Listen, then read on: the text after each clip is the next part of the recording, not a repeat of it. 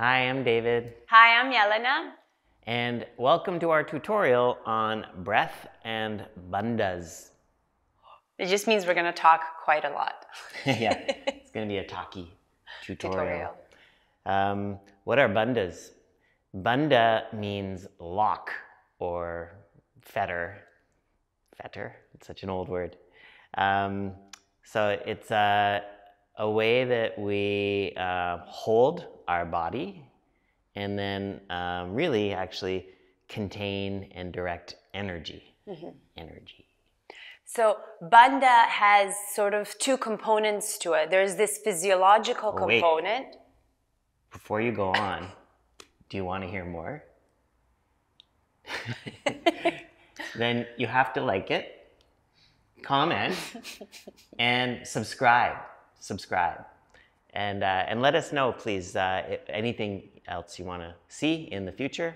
We do read the comments, and we will make a video for you. Okay, Yes. sorry. So going back to bandhas, they have sort of two components to them. There's this physiological side of it, which is purely the muscle engagement. And it sounds simple because you think, oh, it's a muscle, I can get to it. But it's quite hard, bunch of muscles. It takes a lot of work to develop a connection to these muscles, even though we use them all the time, but to develop this more intimate connection with them, because those are the muscles that are deep inside of us. So they're really, really internal muscle, and we use them in unconscious way all the time. So bringing consciousness into how we use them is a bit tricky. And then on the other side, this is what David was talking about in a second, there's this energetic, this spiritual component to bandhas. What we're going to do in this tutorial is mainly talk about the physiological or just the muscle engagement that happens when we use our bandhas. The spirituality or the energetic side of the bandhas, we'd like you to discover on your own. It's something that comes with time and patience and practice and self-inquiry. Yeah, I don't know. I even think maybe I would make a distinction between energetic and spiritual too. Yes. But there, in yoga, generally, there is there's a lot of different approaches, put it that way, to how we can influence the bodies, because we have many bodies. We have the physical body, we have an emotional body, we have a mental body, we have an energetic body, etc. So we're gonna stay pretty superficial, right, talking about this. But really, you can't influence just one. You can't work on just one level, and that is yoga or hatha yoga, in a nutshell. That anything that you do with your physical body is going to have an effect all the way through. Absolutely. So bandha means lock, and we have mula bandha. Mula means root, and this is the hand gesture that accompanies it, because it's described as squeezing the anus. So you can imagine. So it's gross. Sorry. But basically, it is contracting the pelvic floor. And then we have Uddiyana bandha. Uddiyana means to lift up, to fly up. And that is the lower belly and correlates with the transverse abdominis muscles. These are the muscles that run laterally around the waist. So we're working with two bandhas in the asanas and in the practice of Ashtanga Yoga. We should mention also that there is Jalandhara bandha. Casting the net across the stream. You love saying that. I do. So poetic.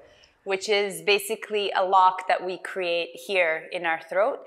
But this is a bandha that we don't use in our asana practice. We use this when we do kumbhaka in pranayama only, so seated breathing exercises, when we find this lock and when we actually engage all of three bandhas, which is called Maha bandha. Maha, the great lock, the great seal. But again, in terms of our asana practice, we are only coming to Mula Bandha and Uddiyana Bandha. And it's interesting. If you read Yoga Mala, which is Pattabhi Joyce's book on Ashtanga's primary series, he doesn't talk so much about the bandhas, like too much about it, but he does say sometimes they should be released and sometimes they should be engaged. You know, there are a couple of poses where he says, activate Uddiyana Bandha but release Mula Bandha, or you know, something like that. Very, very esoteric and strange. Which is quite hard, actually, when we start going through little exercises to get you to go more internal. You'll notice that when you engage one, Mula Bandha, Uddiyana Bandha just accompanies it almost immediately. So trying to do one but let go of the other seems another level. Yeah, mysterious. So let's stay away from the mystery a little bit and just talk about the physical contractions. So I think that probably we experience Mula Bandha slightly differently, men and women, or depending on your whatever anatomy you're working with down there. So for me, then the contraction is between the anus and the genitals, and I can feel movement around the genitals. Sorry, is this TMI? So one of the ways that we can talk about that activation is if you imagine walking into very cold water. You know, when you're at the lake or somewhere and the water's super cold, but you got to go in, and you're tiptoeing in and you're trying to stay as high as you can, but you get to that spot, and then you're just trying to keep your junk out of the water just a little bit more. Even as I'm describing it, I bet you're doing it just sympathetically, right? So that lift is Mula Bandha. Okay, and you can be quite active about it, or you can be quite subtle about it once you start to get more control over the muscles. Actually, I do the exact same thing when I walk into the lake that's very cold, or the ocean. And so that lifting is just felt a little bit different for us. So for me, that is a little bit more forward, and actually I feel it through the lift of my kegels, which are the muscles inside the walls of the vagina. So you feel that lift coming a little bit more forward, like that would be more of an epicenter for it. Another way that you can relate to that is when you simply go and pee. And so being able to stop your flow is the engagement of the pelvic floor muscles. Now, do not practice connecting with your pelvic floor muscles by going to the bathroom and stopping your flow. It is really, really bad for you, and it can disrupt the connection between your brain and all the nerves in that area.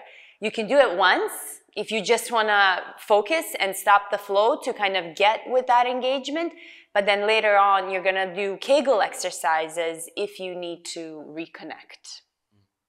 I always picture that sprinkler, you know. No, don't do that. So I was saying you can be very contracted or you can be lightly contracted. We have to assume that we're all lightly contracted all the time. If we're continent, if we're able to hold our pee and our poop in, that's because we learned how to activate the bandhas when we were children. Potty training. So we are exercising some control all the time, but now what we want to do is be able to go deeper into that contraction. And again, to take any mystery out of this, think about how you feel when you really have to go to the bathroom, but there's no bathroom anywhere around. You know that the engagement down there has now drastically changed versus you just sitting here now watching this video. So that there is this range, which is no different from any other muscle in your body. You can engage it slightly, or you can really engage it when you need to power up some. Mm-hmm. And what you'll notice, if you can get subtle enough, and I know if you haven't been doing this, it can sound like out there or like too esoteric or too imaginable, but it's real. Okay, this is a real thing. So if you sit like I'm sitting, kneeling, or you can sit like Jelena is sitting, cross-legged, that's fine too.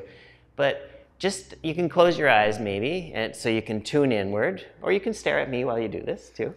And you're going to try to do that feeling of squeezing. So imagine you have to go to the bathroom and you squeeze. Can you feel any influence in your hips? So if you relax it, don't relax it all the way, don't want any accidents, but if you relax and then go to the contraction again, can you feel any movement around the sits bones, around the bottom of your pelvis? I'll tell you what I feel. When I activate through the pelvic floor, I feel my sits bones draw down and towards each other. Okay? You want to try that again? So you're just sitting, relax, and then squeeze. Squeeze, squeeze, squeeze, squeeze, squeeze, squeeze, squeeze, squeeze. And just notice the influence that it has over the hips. And now bring your awareness a little bit forward around the pubic bone. You know, the very lowest part of your belly, the pubic bone, below the belly, really. And then again, squeeze, squeeze, squeeze, squeeze, squeeze. You might be able to feel the pubic bone drawing back almost towards the sacrum, towards the back of the hips. Okay, this is what we're looking for in terms of creating support in the body with the bandhas, and even a shape that is going to give you superpowers when it comes to your asanas and your vinyasas. So what makes bandhas, or this engagement in this area of the body, so important is that it provides a connection with your upper body and your lower body. Or another way, kind of the epicenter of your whole body moves somewhere into this region. And then the way you move allows you to feel like your weight is much more distributed evenly throughout the body. So you don't feel overwhelming pressure in your shoulders or even your wrists, even if you happen to be in Bakasana and balancing. Or you don't feel all the weight on your legs, even though you're in Utkatasana and the knees are bent and you feel like your legs are on fire. But there's this kind of coming back to this center that makes the work seem lighter too. Yeah, it definitely creates lightness, and it connects the lower body and the upper body together. Yeah. So we'll show you in another tutorial how that can help you with floating, you know, the jumping through and jumping back lately. And if you're thinking like, oh my God, that's so much, I have to think about this. Well, yes, this is part of your mindfulness practice. You want to make this very conscious, and this is part of the focus. This is what keeps pulling you back inwards. Yeah. So you have this kind of this low setting for your bandhas. Like we said, you were trained when you were a kid, a baby, how to hold there, and we're always holding that. But the level of activation that we're talking about now is very intentional. So you need to keep coming back to it. And you'll notice as we're talking, you'll let go of it, and then we'll mention it, and you'll contract again. Doing that again and again strengthens the overall tone that you'll get down there. So just through practicing that contraction again and again, that's active, but over time, more strength begins to develop, just your kind of base level strength. And if you're having a hard time connecting to that part, for whatever reason, it could be a trauma to the body, it could be childbirth, it could be whatever has happened that's kind of created numbness or block, that's okay. You just have to start really slow. So in your practice, you keep coming back to this and you keep thinking about it and reaching for it, and that's going to start to create new pathways and new connections. And then also another really good exercise is to just simply go and lie on your bed or sit in the chair and placing your hands on this part of the body, trying to kind of come back, trying to find that lift. And so just palms on the belly will slowly start to get that connection, because you're going to start to feel that there is a very slight movement in the belly which connects to the movement within. Yeah, and really this is where we're starting to go into Uddiyana Bandha, the lifting walk as well. Remember, it's a different muscle group, so we're not talking about the pelvic floor anymore. Now we're coming up a little bit higher, and the transverse abdominis come all the way down, and they do come onto the pubic bone as well. So you can feel that same activation in the lower belly when you're drawing the pubic bone back through activation in the pelvic floor. So they are kind of related that way. What we want to do then for Uddiyana Bandha is just go a little deeper. Just go a little bit further into that contraction. And so remember, this is Mula Bandha. Uddiyana Bandha is like this. It's almost like you're drawing from the center of your belly out towards your hip bones. That's how I feel, like it's a hollowing. And you want to keep it quite low. And again, you'll feel an influence in your hips and in your lower back, where it starts to flatten your lower back a little bit. So again, just to be specific, here's my belly button and here's my pubic bone. So this epicenter is quite low. That's why when we teach, we always say lower belly. We're staying really low. And so for me, I feel this, what David's talking about, this kind of drawing out of my muscle towards my hip bones. And so here, if I fully relax, and when I engage them, for me, it feels like from my pubic bone to that point, I'm just rolling the belly in. Like, it's like a little wave, and then it stops at that point. And then here, I try to keep it as soft as possible. Of course, it's gonna impact these muscles here, but we're not trying to pull it in like you're taking a photo or walking on the beach. It's just very low, gentle roll inwards and outwards. Depending kind of on what you're doing too, because sometimes it'll be more strong. And so the bandhas, usually everybody wants to know about them because it seems kind of magical. Like if you could just do it, then you'll be able to float, you'll be whatever, you'll be able to do deeper asana practice. But we don't talk about it too much as in an isolated way at the beginning, because it takes a long time just to develop the capacity to kind of connect with them and things. But they are important, even just in a very general way, for doing the correct breathing in Ashtanga Yoga, which is free breathing with sound. So free breathing with sound is an empowered thoracic breath, which means that we're not doing lower belly breathing, which you do in lots of other styles of yoga, and that's just different instructions, different approaches. But because of the vinyasa and the fairly active nature of Ashtanga Yoga, you know, it's pretty intense sometimes, then we're keeping the lower belly active throughout the practice. And by doing that, we're pushing the breath up. We're not letting the diaphragm and the breath come all the way down. And that also creates some heat in your body too. So with free breathing, with sound, comes this like warming up in the body, because the diaphragm is going to have to resist a little bit into the contraction in the lower belly.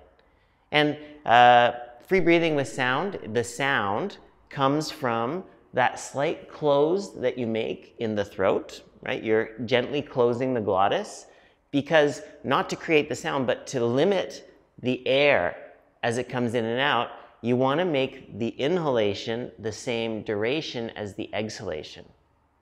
So we're trying to lengthen the breath so that the inhalation and the exhalation take the same amount of time. And by closing the throat, that's going to create a sound that doesn't have to be audible, you know, to the whole room, but you can hear it.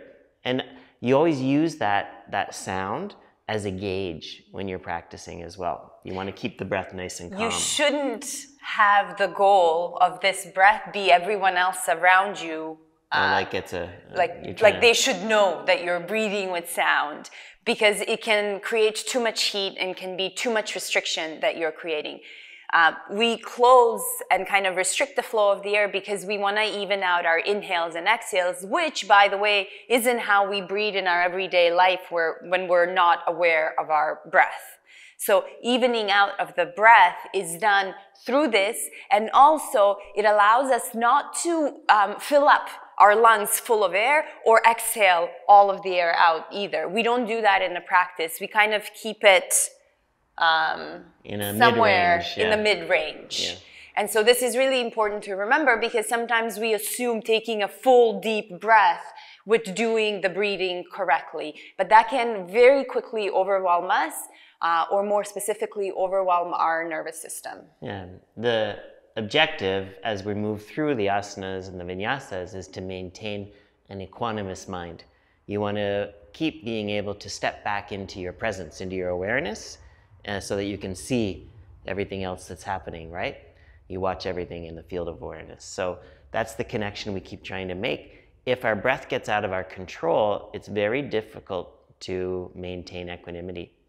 The saying is, where the breath goes, the mind goes. So we try to keep the breath nice and calm to help us keep our mind calm to our approach. So this is the technique, free breathing with sound, that we want to practice, but we need the bandhas to influence the breath, to gently influence it. And a couple other tips with free breathing with sound. There's no set count for it. It doesn't have to be 4-second inhale, 4-second exhale, or anything like that. But you do want your own inhalation and exhalation to be more or less even. So you breathe, you do you. You breathe your lung capacity, right? What's comfortable, what works. Everybody in the room can breathe their own breath. That's the beauty too of self-practice in the Ashtanga tradition. But you do want to lengthen it slightly. Slightly.